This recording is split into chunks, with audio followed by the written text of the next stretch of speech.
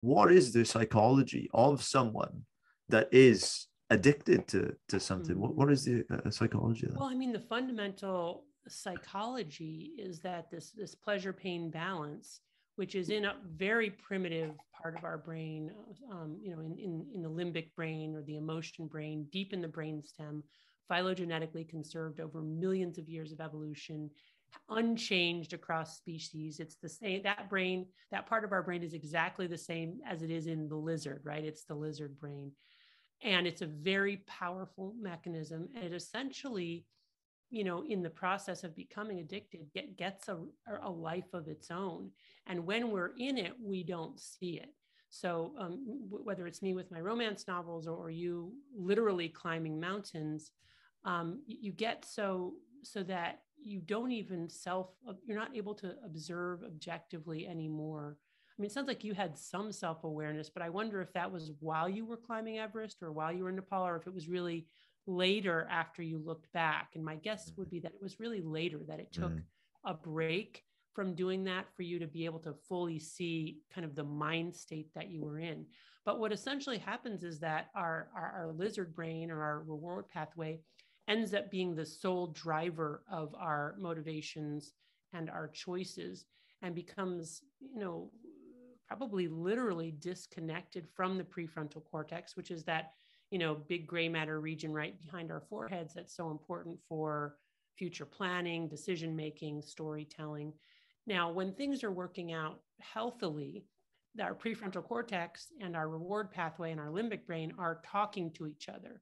And there's quite a lot of, back and forth. And, I tried this and I had this experience, but then I had these consequences. And so maybe that's not a good idea to do that again, or whatever it is.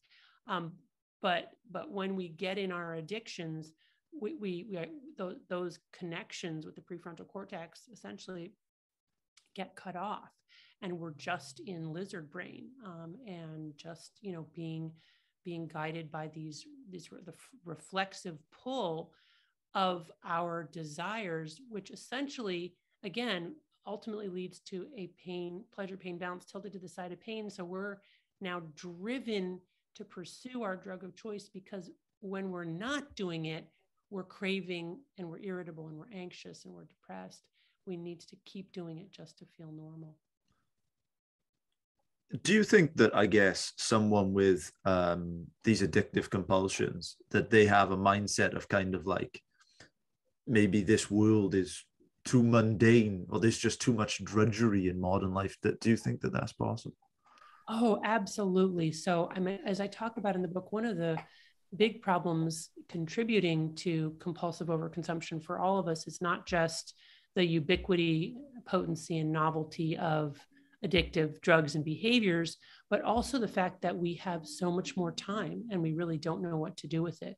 Not only do we have more days because we're living longer, but we also have more time in any given day. We have more leisure time than humans have ever had before. We have approximately 4 hours of leisure time compared to 2 hours of leisure time 100 years ago. And we're projected to have up to 7 or 8 hours of leisure time in rich countries, in the near future. So it really does beg the question, what do we do with all this time? So far, it looks like what we're doing is entertaining ourselves to death, which is not working out very well for us. And I think we're going to have to rethink that.